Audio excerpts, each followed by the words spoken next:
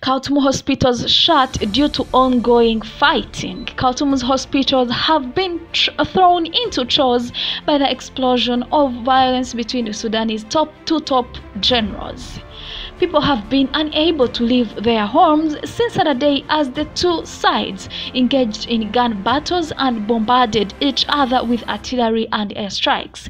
More than 185 people have been killed and over 1,800 wounded since the fighting erupted, according to United Nations figures.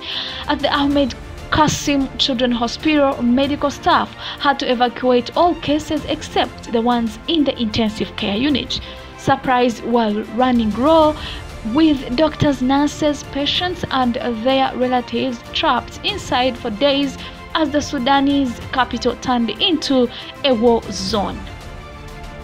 There is shortage in staff, medicine and oxygen. The hospital is witnessing a shortage in many things and even the doctors have left, said Dr. Mohamed al-Mostafa. There are some 20 hospitals in the capital and the neighboring city of Omdurman. Those that still manage to operate were understaffed and overwhelmed, running low on supplies and struggling with power or water cuts, doctors said.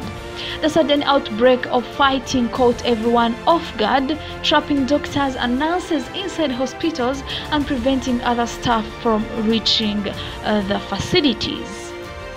The World Health Organization said many hospitals in Khartoum reported shortages of blood transfusion equipment, intravenous fluids, medical supplies and other life-saving commodities.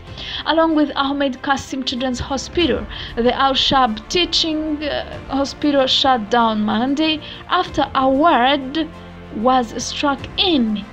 Fighting, said the general manager Al-Naim Gibril Ibrahim. Thank you so much for watching and don't forget to subscribe for more updates.